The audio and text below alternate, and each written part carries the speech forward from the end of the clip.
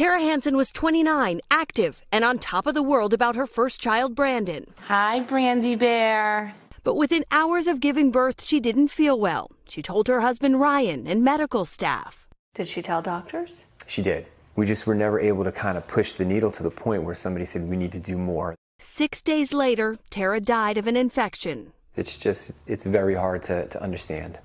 It's an alarming trend. The U.S. has the worst maternal mortality rate in the developed world. At least 700 women die every year from pregnancy or childbirth. Some 65,000 nearly die.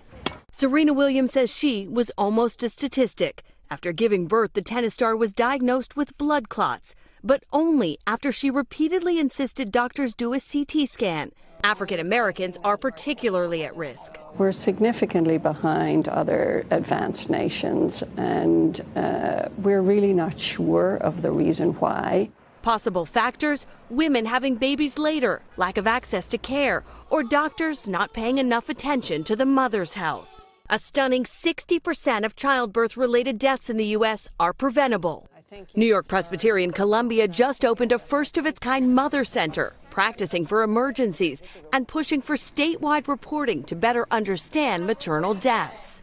Ryan Hansen now runs a foundation to increase awareness while raising 7-year-old Brandon, never forgetting the mom they lost.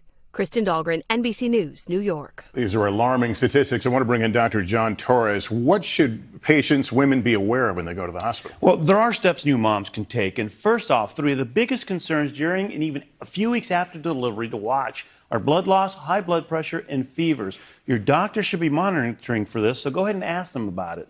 Then keep mom and baby together unless there's a medical reason to separate them. That skin-to-skin contact can help reduce mom's chances of excessive bleeding. And finally, if you notice even small symptoms, report it to your medical team and ask for an exam. And always have someone with you as an advocate who will help ask those questions and press doctors for more than just "she's fine" as an answer. If it doesn't feel right, say something. Let them know. Hey, NBC News fans, thanks for checking out our YouTube channel. Subscribe by clicking on that button down here, and click on any of the videos over here to watch the latest interviews, show highlights, and digital exclusives.